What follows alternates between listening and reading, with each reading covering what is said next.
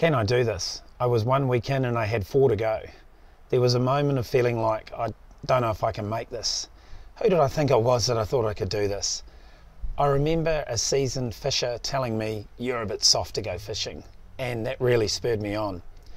It was also further reinforced on the boat when someone said, you must be from Wanaka or Queenstown because you're a little bit of a yuppie.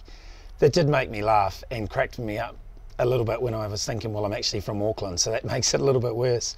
There were definitely things I had to think about to try to help control what was going on. So it was all about how I tried to fit some structures into my shifts and around what I was doing so I could better control just the small things I could control.